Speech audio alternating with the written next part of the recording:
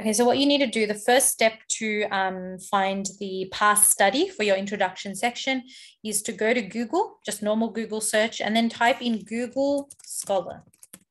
Okay, click enter, and then click the first option that comes up. It should be scholar.google.com. And then you'll have another kind of Google looking search engine thing that comes up, but this is the search engine for journal articles. So you know, when you start university, you're going to be, most of your research will be done not through online websites, but through looking at journal articles. And so that's why this logbook, we also expect you to find a past study, not from the internet, like a random website, but from an actual research study that someone has published a paper for. Okay. So all we need to do is we need to just jot down some of our keywords. So any of the keywords that we're defining in our introduction, or any of the keywords that you think are relevant to this study, we can just start typing them up. So I'm going to put in person perception. I'm going to put in psychology. I'm going to put in maybe physical appearance. Okay, I think that's probably the main ones. And then we click enter. And then you'll see that you get a bunch of different papers that come up. You don't need to worry about the year. We're not too focused on that. But yeah, just have a quick read through the titles of the papers, and then just see which one seems the most relevant, or which one seems the most. You can even click into them. For example, the second one, if we click into that, where does it take us? It takes us into like this journal kind of article page. And then you've got something called an abstract. You're not asked to read the whole paper, just read the abstract and see if it kind of more or less summarizes similar things to what our study is about. Okay, it doesn't have to be the same. As long as the study talks about person perception, talks about how others judge people based on how they look and personality, then that would be fine. Okay, it doesn't have to be exactly the same as our study with the questionnaire and everything that we did, but as long as it's similar, then it should be fine. This study, for example, looks at baby face overgeneralization effect. So baby face meaning that it says undergraduates were shown a photograph and had to rate it on a series of tendencies, including how honest the person was, how truthful the person was, their strength, dominance, intelligence, naivety, and warmth. Okay, and all the people in the photographs had baby faces. Okay, we generally in society tend to associate baby faces with more innocence and more positive characteristics. And you can see here, baby-faced individuals were perceived as the most truthful. Okay, and I don't know, children as the most deceitful. We don't know what the study was fully about, but yeah, that's the basic idea there.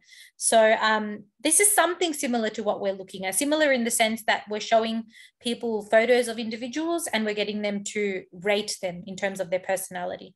Okay, that's the basic similarity there. So this is one example of a study that seems like it's kind of similar to what we are currently doing. And you can see that that is the title of the study. Okay, now, how do you cite a study? You don't have to create your APA reference from scratch. There's a really shortcut, easy way to do it. See how you've got the title here. Let's say that, okay, I've decided, I've read the abstract of this study and I've decided that this study is relevant or it is similar to our current study that we did as a class with the experiment and the different questions. Okay, let's say that it's similar and that it's relevant, and this is the one I've picked. What I can now do is I can actually just click on, see this quotation mark here, this double quotation mark, click that, and then it'll start bringing up some stuff. And then look at these different titles. You've got MLA, APA, Chicago, Harvard, and Vancouver. These are different types of referencing styles. In psychology, we generally use APA. So all you do is you copy this and paste it into your references section. And that's your reference for this past study done. As with the Adrollo textbook reference, we will give you that to you.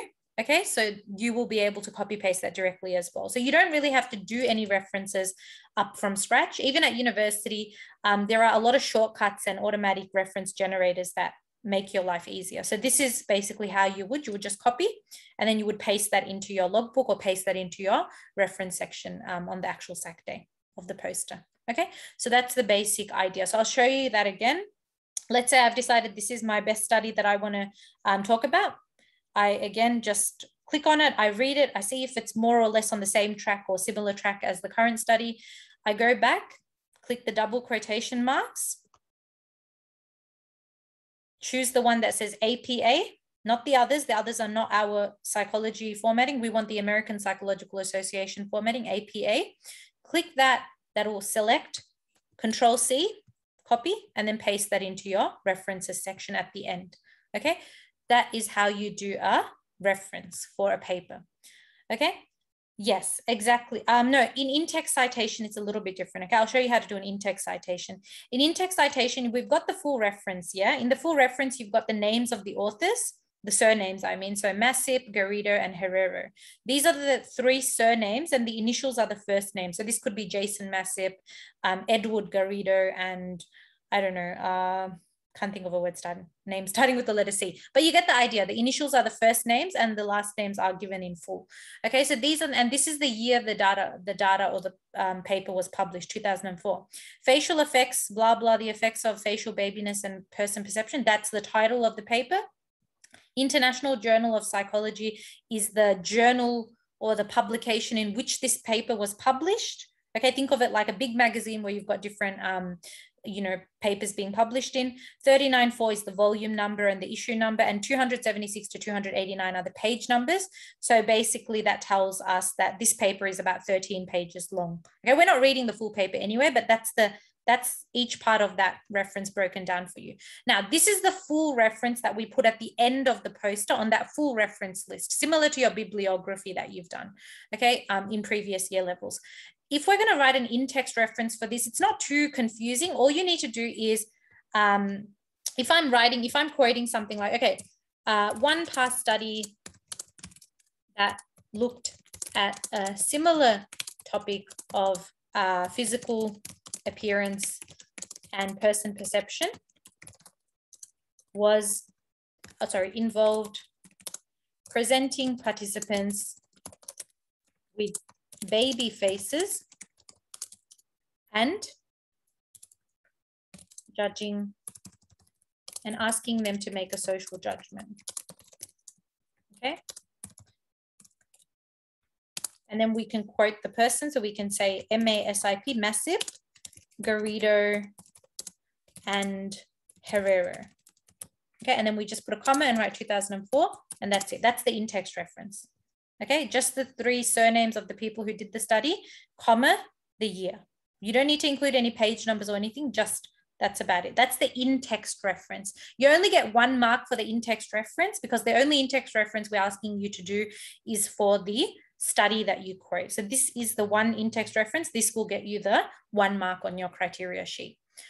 Okay, so the in-text reference is just the 3 surnames and the year that's given there. Okay, so that's the basic idea.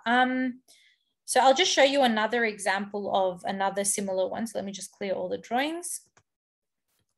Okay, close this. So let's say that, okay, I don't want to do study number 2. Let's say I'm going further down and looking at even something like this, radiating beauty, effects of having a physically attractive partner on person perception. So sometimes we judge people based on the partner that they have, that, oh, their partner has tattoos, or, their partner does this, or their partner, gives off a very aggressive vibe. So we sometimes make judgments of personality, not just on the individual themselves, but even on the people that they're with, or based on the people that they're with. So this could be another relevant study you might want to include.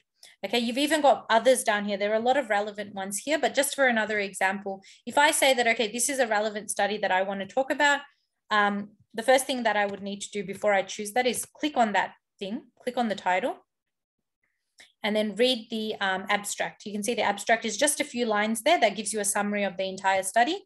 Read that, and then if you think that's relevant, you go back and you click that double quotation mark, select and copy and paste the reference that's next to APA.